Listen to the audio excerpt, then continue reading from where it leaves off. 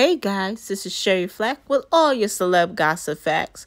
Make sure to subscribe and like at the button below and put your notifications on so you don't miss none of this hot poppin' tea. Now let's get into it. Gabrielle Union spilling all the tea on her failed marriage with Dwyane Wade in her new book, So You Got Anything Stronger. And she talks about Dwyane Wade stepping out and having a 7-year-old son with Asia Montoya. Asia Montoya also has children by Damian Wayans.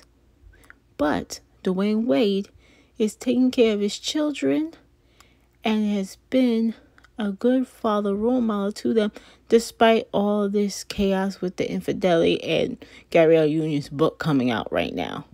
But my question is, why is Gabrielle Union talking about this at all when she did this to Dwyane, Dwyane Wade's ex-wife, which she was the mistress? So, what do you think? Do you think Gabrielle Union just trying to sell books? Do you think she should keep her mouth shut because she was a mistress? Leave your comments and like and subscribe to the channel and share it.